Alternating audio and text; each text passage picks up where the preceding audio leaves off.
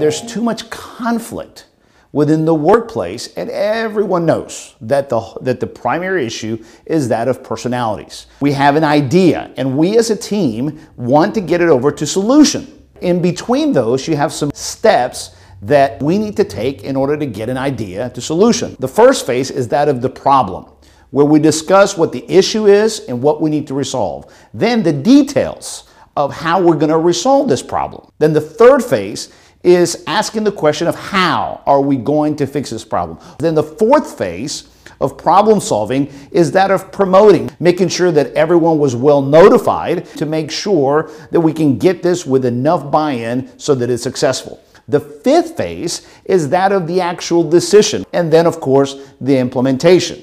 Now, if it was easy for all of us to stay on the same phase at the same time, we'd be more successful. But what usually happens is the D personality thinks of a problem that needs to be resolved, and they quickly move over to decision. They skip over the details of it, how we're going to fix it, and whether we need to involve other people. They just want to basically say, hey guys, we need to fix the servers, we need it done next week, and then we need to make this decision, let's move on it. The others kind of pause, and after either an awkward moment in the meeting, or some stares, or some emails not being responded, eventually somebody begins to ask questions, and that somebody is the S personality. The S personality moves over into asking questions about how. How are we going to do this? Are we going to buy servers, or are we going to outsource these servers? Or are we going to do this for all the remote offices? The dominant personality doesn't really like all that questioning because they view it as being negative. Now, the S personality, they're saying, no, I'm not trying to be negative. I'm just asking questions for clarification. But the dominant personality can tell that the S personality is kind of raining on the parade. There's now awkwardness and some kind of tension until the I personality steps in, but they're asking more questions about, hey, what do you think? What do you think? They want to poll the team because the I personality is more focused on making sure that we're working together. So they contribute or try to contribute to the conversation by making sure that we're all on the same page. However, the dominant personality can tell that, wait a minute, we're still taking a lot of time and we have not gotten to decision. You know what? Enough. We're going to do this. I've waited long enough. I've asked questions. We're going to do this. Everybody kind of realizes, oh, great, fine, we're going to do this. Then that's where the I personality steps in and they say, well, hey, if it's going to happen, it's going to happen. It's a great idea. But notice where the S is. The S is still trying to figure out, wait a minute, how are we going to do this? Who hasn't even contributed one bit?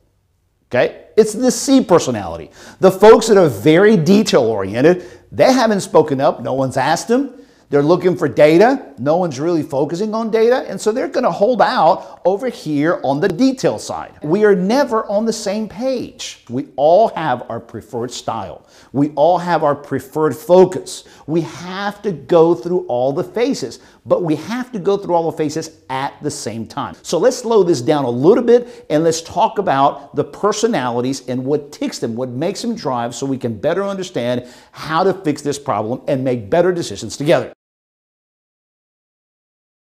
The first personality to look at is the dominant personality, all right? The second personality to look at is the influential.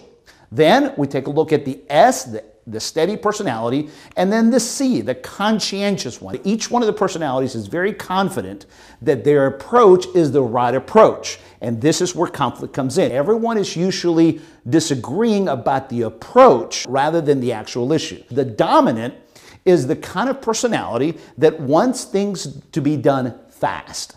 They talk fast, they think fast, they speak fast, they want to be approached in a fast manner. The influential, they agree that things should be done fast. However, they would rather emphasize the issue of friendliness. Now, the S's agree with the I's that things should be friendly, but they tend to want to balance the I's by saying, yeah, we agree that things should be friendly, but we believe that it should be more calm. It should be a friendly and calm approach. Now, the C's, they agree with the S's that things should be calm, but if we're going to have a conversation, I'd rather focus on things that are detailed. We want to see data. This approach for every one of these personalities is their preferred style. And if things are not handled this way, they're going to push back or they're going to disconnect. So let's delve a little bit more into this and let's figure this out.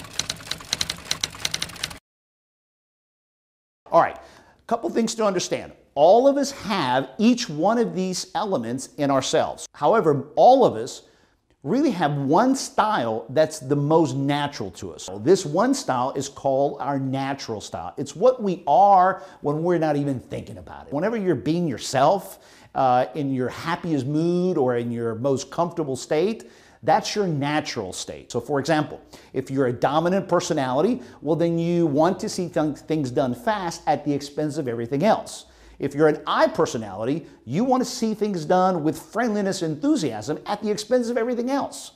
If you're an S personality, likewise, you want to see things calm above everything else. And if you're a C personality, you want to see things detailed above everything else. Now, all of us don't normally stay in our natural behavior because through the years we've also learned that if we push too much our style and our approach, it doesn't work. So we need to adapt to others. And over the years, most of us have learned to adapt another style. So for the most part, all of us like to have two styles, our natural style and an adaptive style. So look at the screen and let me show you what this looks like.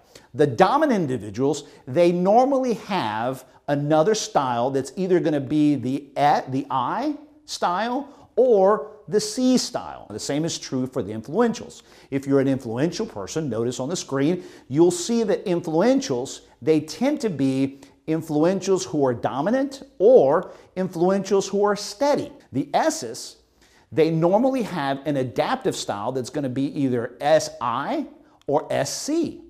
And then the C's, they're going to have an adaptive style which is going to be CS or CD. All of us tend to have two of these behaviors and we tend to shy away from the other behaviors and we don't like their approach. So what's the key? The key is to learn how to practice these behaviors when we are around other people who are not like us. If you're a dominant individual and you're approaching or you're in a conversation with an individual that's of an I personality, the dominant individual needs to practice that conversation in more of a friendly manner. The I personality also needs to do their part and they need to lower their friendliness and get more to the point, be more direct, and talk faster. Well, let's look at it in another scenario. Let's say, for example, you are an I personality and you're having conversations with a C personality. Well, the I personality needs to drop down. Here, let me practice it for you. I'm a very high I personality. I'm going to tone this down a little bit and I'm going to talk in a much calmer, detailed fashion. The I personality needs to practice doing this and approaching the conscientious, detailed individual in a much calmer approach. And the C needs to step it up a little bit and first of all say things like, hey, how you doing? How was your weekend? Be friendly, show a smile. Well, when you connect at a more human level, at the personality level, it's a whole lot easier to make decisions together. So let's look at some examples. Discover and other credit card companies have captured this concept and have made some really good commercials. Let's look at how the client calls in and how the customer service individual adjusts to match the person that's calling in. Let's take a look at the dominant individual. Discover card. I wanted to ask you a couple of questions. I've got nothing to hide. My bill is due today and I haven't paid yet. Is that a confession? Have I committed a crime? Nope. Actually, with our new card, you can pay up till midnight online or by phone the day it's due. Sounds convenient. How do I know you're telling the truth? Because I work for Discover Card. Got a witness to verify that? Just you. You called me. Okay, that checks out. You recording this? Yes, I am. Good, so am I. I would like a copy. Copy that. Copy that. Copy that. It was a very fast back and forth, extremely high banter, very quick interaction. The dominants, they are very comfortable talking very directly with people and they want other people to talk very directly to them. Now notice, all of you who are not D's individuals, we tend to shy away from being so direct with the D's because to us, their directness is rough and sometimes rude. So we don't want to be that rude. So we tend to shy away from the D's, but the D's want us, as a matter of fact, they need for us to be much more direct to the point, not beat around the bush. So let's take a look at the example of the I gregarious caller. Discover Card, how can I help you? Oh, you're real? You know I'm real. At Discover, we're always here to talk. Well, that's good, because I don't have time for machines. Some companies just don't appreciate the power of conversation. Real people. Mm-hmm. It's like I'm calling the land of machines. And with their robot voices. Oh, I don't like those machines. Oh. How can I help you? Oh. I don't even remember. So you notice in the I personality, they got off into a story and even laughed together, but they were connecting. So take a look at the steady approach. So Ally Bank really has no hidden fees on savings accounts? That's right, no hidden fees. It's just that I'm worried about, hidden things. Okay, why's that? Well,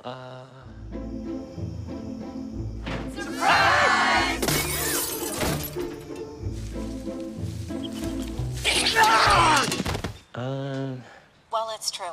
At Ally, there are no hidden fees. Not one. that's nice. All right, you notice that the caller was extremely calm and the person that answered the phone was likewise calm. Let's take a look at the C style. Discover Card. Hey there, I just got my bill, and I see that it includes my FICO credit score. Yep, you get a free each month to help you avoid surprises with your credit. Good. I hate surprises. The individual started talking about details. And what did the customer service person respond? Details. So whenever you can spot that a C individual is approaching you and they're wanting to talk with you, become more analytical. They'll appreciate that, and you'll notice how the conversation goes a lot further. This may seem difficult for you. Of course it is, because this takes practice. However, I want to encourage you, you can do this. All it takes is practice, mastering the basics, and together we can win in the workplace. And for now, all I have to say is thank you very much.